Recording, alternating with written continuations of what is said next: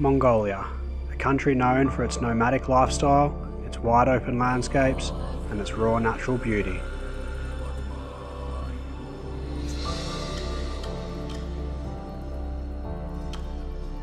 With its abundance of flowing rivers and empty trails, and the ability to set up camp anywhere you desire, make it a bike tourer's paradise.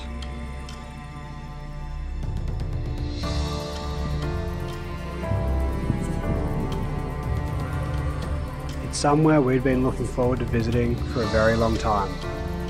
We came here with a thirst for adventure, and it's safe to say we left feeling fulfilled.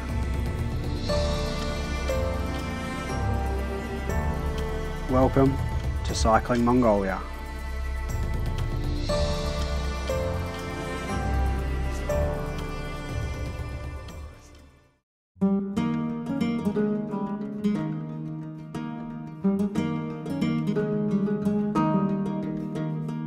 Arriving in Ulaanbaatar, we caught the overnight train north to Mongolia's third biggest city, Erdenet, where we'd try pick up a few last minute supplies before hitting the road.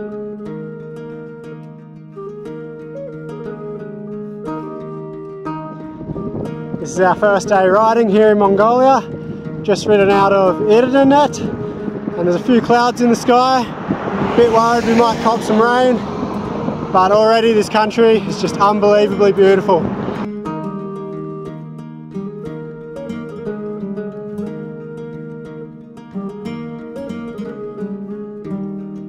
We quickly met some bad weather when we got on the road, but just as quickly met some Mongolian hospitality, with this family inviting us to take shelter from the rain in their gear, where they cooked us fresh meat-filled pastries known as hoshor and gave us warm milk and vodka before seeing us on our way.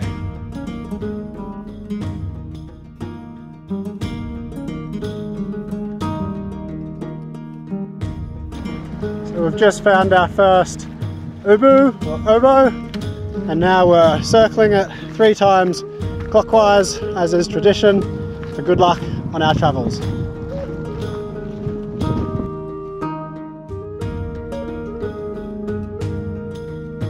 Our first couple days were spent on paved roads before we hit the wild Mongolian trails we were most looking forward to, but that didn't mean any shortage of stunning landscapes to camp in.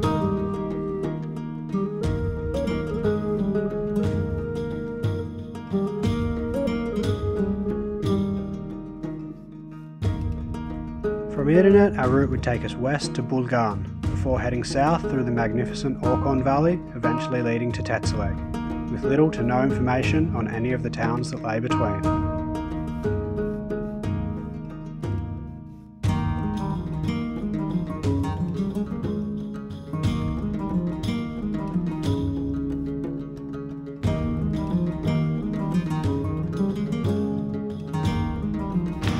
Just in the town of Bulgan now, where we stayed in this little hostel last night. Got a night's rest because Laura got stung by a wasp and had a pretty bad reaction to it and her leg blew up. So we're going to see how the leg goes and maybe stay another day if she's not feeling any better. Not much to do in this little town, but good place to get some rest before getting on the road again.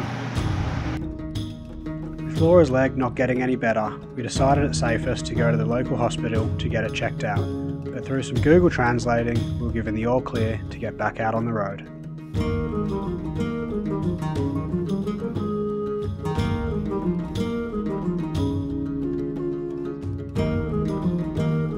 With only a few more paved kilometres to go, we quickly found another beautiful place to set up camp, filtered some water, and dreamt of what lay ahead.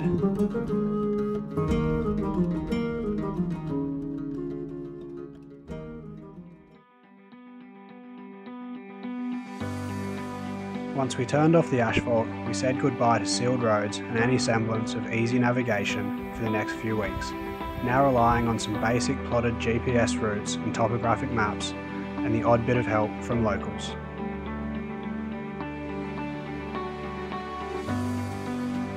We quickly learned that most maps were next to useless here. With wrong place names and roads changing course season to season, we learnt to use our intuition and just let the landscape be our guide.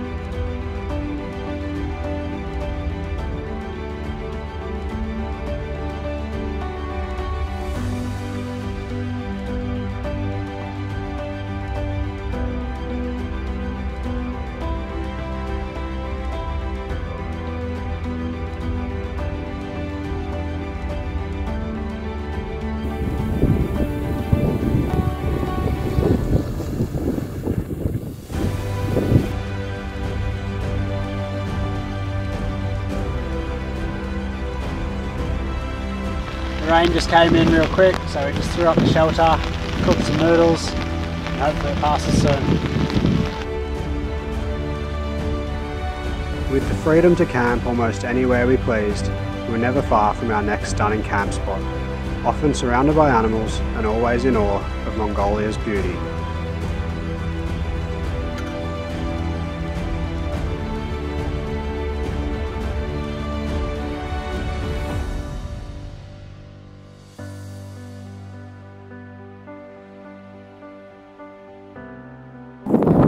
It's windy today, big headwind, hilly as always. Once we get to this next pass in a few kilometres, should have about a 15k downhill where we get to a little town where we can resupply for the first time in a few days, charge batteries and stuff like that before setting off again.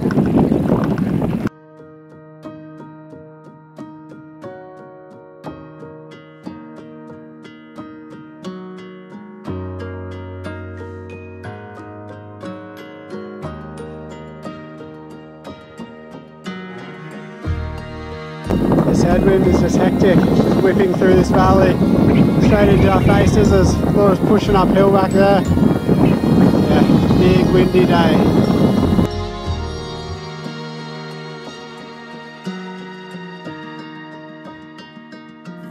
That's where we're headed, down in the valley there. See if I can zoom in.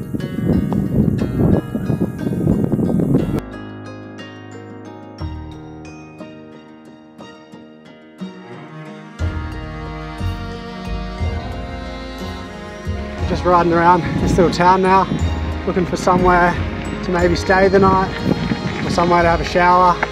They both seem to be different places, like there's some central shower house. Also just looking for somewhere to eat and charge our batteries. Seems like we've got to go somewhere different for each different thing we need.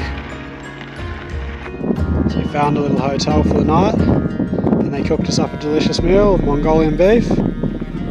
No running water or electricity, but it'll do. No running water in towns meant that toilets were outhouses like this one, and basic facilities meant basic door locks too. We got our resupply done at the local market of mainly chocolate, pasta, noodles and tinned beef, and we were ready for another few days in the tent. We're a few k's out of the town we stayed in last night now, just on our way towards Tetzeleg. Got a pretty broken up night's sleep with some guys trying to break into where we were staying. Sounded like they were going to break down the door at one stage. Pretty sure they were after more booze. Sounded like they were pretty drunk. But we got our resupply done, got all our batteries charged up and ready for 4 more days out on the road. The small towns in Mongolia felt like the old Wild West. Interesting in their own way, but not somewhere we felt we'd want to spend more than one night at a time. We were happy to get back out into the beautiful open countryside, with the wandering herds, the occasional farmer, and the more than occasional flying bugs. This is how you snack when there's a million bugs trying to get to you. But all the bugs in the world couldn't take away from this remarkable landscape that felt like a dream to ride through.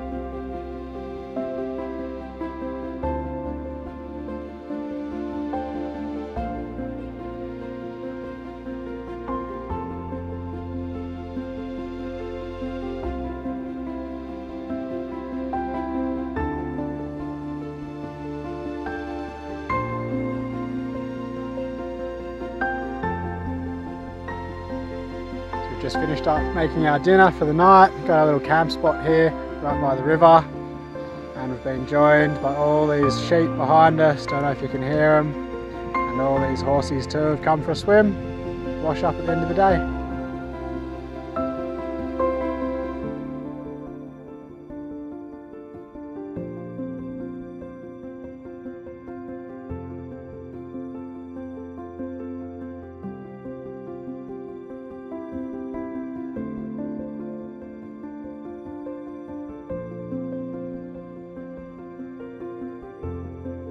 When we woke the next morning, we were approached by Sanka, a local farmer who invited us to join him and his family for tea and breakfast.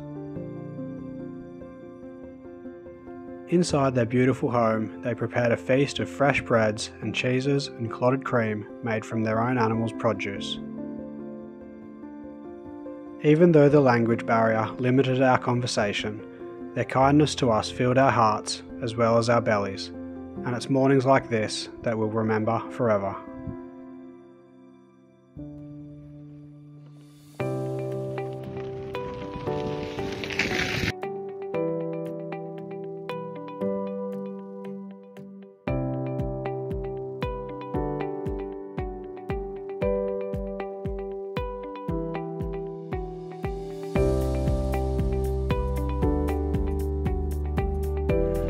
This is a typical little camp spot that we've had the last few days, trying to be by the river so they've got access for washing ourselves and for pots and pans after dinner, but a little bit elevated so it's not boggy and covered in mosquitoes, and always heaps of animals around, whether it's goats and sheep or horses or cows. We've always got company.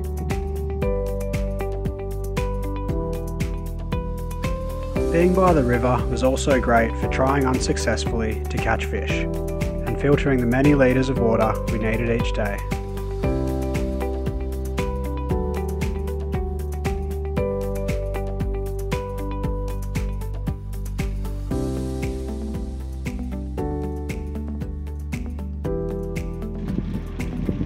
So this little town marks the end of the gravel roads before Tetzeleg. We're only about 25k away from there now, but we're going to stop just out of town and enjoy one more nice night's camping before we get there. And then once we get there, we'll figure out another route to take us for the next week or two.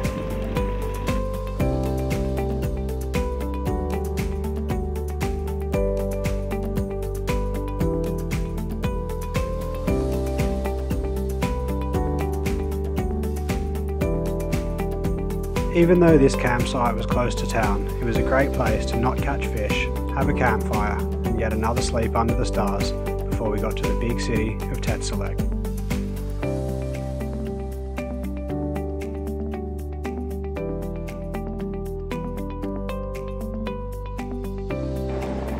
Just one final gravel hill for us this morning.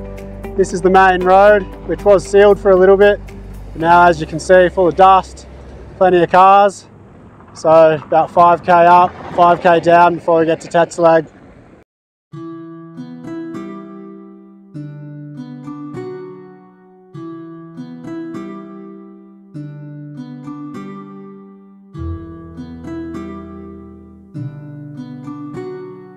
The weather's taken a turn for the worse. It's cold and rainy today. Good day to be in town, not out on the bikes. Gonna go find somewhere to have a warm meal and a cup of tea. We found our way to the Fairfield Guest House, which is a local hub for people looking to plan adventures in the surrounding area. We've had a good few days off here in Tetzeleg now. We started out with no power in the town, so slow start, but we got power back, we got everything charged up, got all of our food bought for the next 5-6 days until we get to the next town. We got our route sorted with some help from Murray from Fairfield Guest House. Now we're going to head south through the mountains down towards the Gobi, and we're looking forward to getting back out there.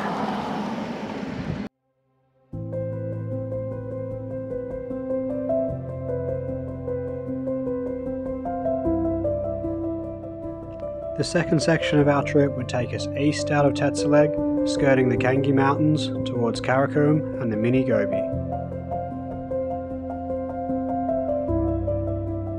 This is our first night's campsite since setting off from Tetzeleg. We chose this direction to come because of the change of landscape. We've got much more trees through all the valleys here. And yeah, our first night, we found a perfect little spot, a little clearing in behind the trees to set up camp. Really cold night. I think we're in for a few more.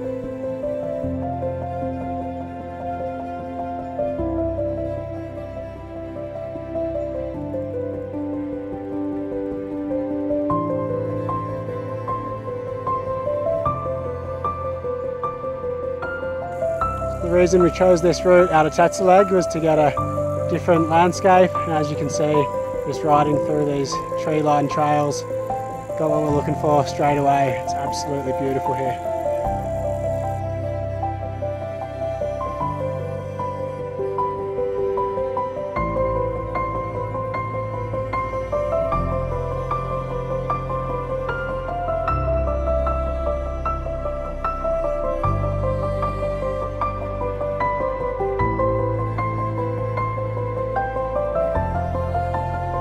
While we never saw any locals riding bicycles on the trails, we saw plenty of them riding horses, something that's been ingrained in the Mongolian way of life for centuries.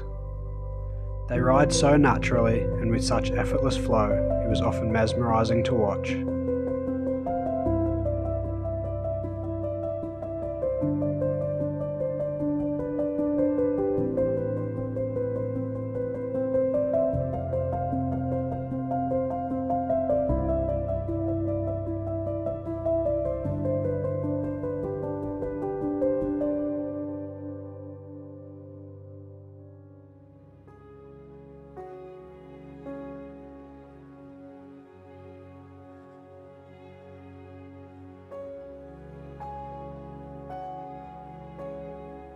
With the weather turning on us, we once again seeked shelter in a local gear, and once again, without questioning why we were riding bikes in the rain through their country, were given fresh, warm milk and somewhere to dry off by the fire.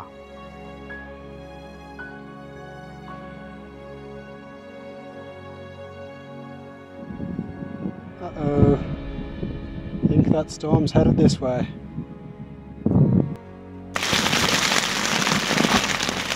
Not ideal.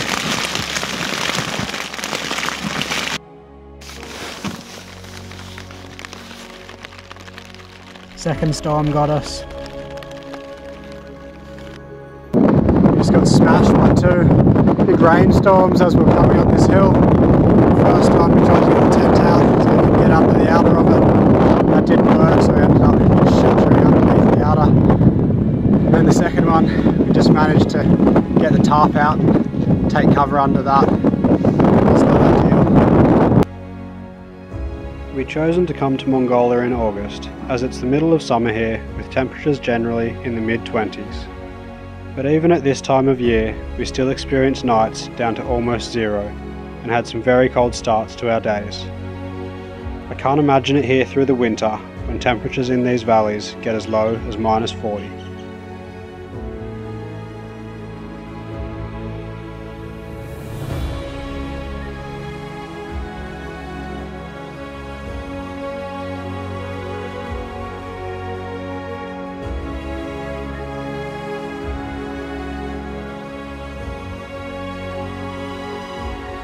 Just came to this little building in the centre of town, which all the little towns have. It's the local shower place where you come when you want to have a shower. This is our accommodation here in Batoltsi, simple little motel. We don't have running water in these towns, so this is the bathroom.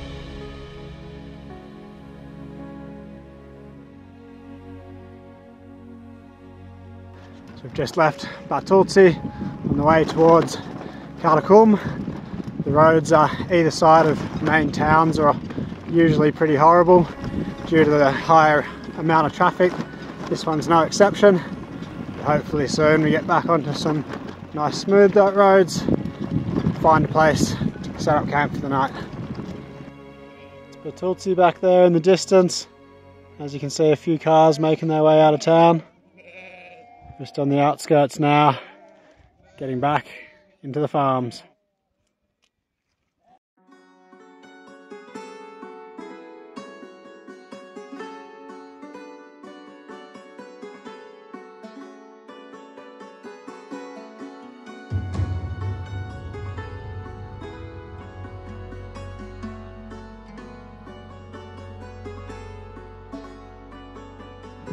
Just got our little campsite for the night. Awesome spot by the river. Just hoping these clouds don't absolutely dump it down on us.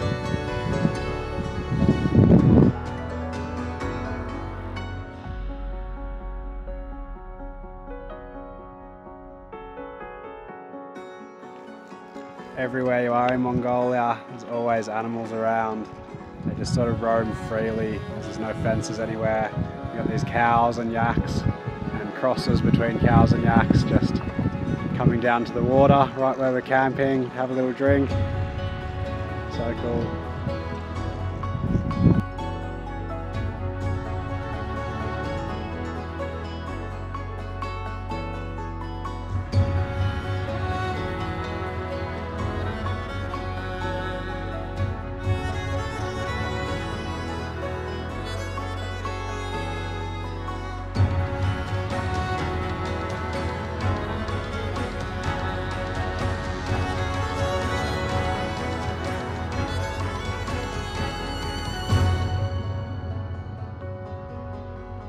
Our ride through this section of our trip was coming to an end in a spectacular fashion, with some of the most beautiful landscapes we'd ridden through as we made our way towards the end of the Orkhon Valley and to the ancient city of Karakorum.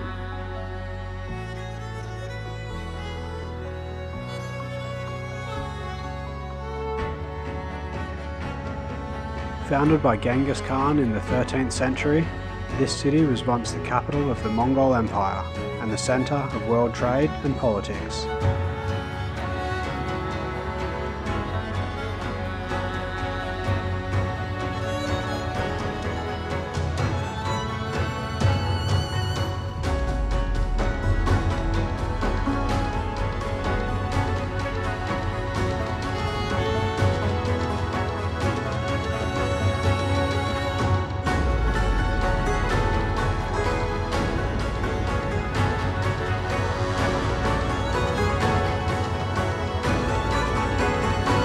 Just coming up now to a little park called the Mini Gobi, which is basically just a big area of sand that's blown in from the actual Gobi, making its own little mini desert. Thought it'd be a really cool area to check out as it's so different to all the mountains and greenery that we've been in. And we can just see it now. It sort of reminds us of Oman. It really is just a mini desert. Let's have a look. The Mini Gobi was a little underwhelming and a little bit of a tourist trap, but worth checking out if your route happens to pass through this area.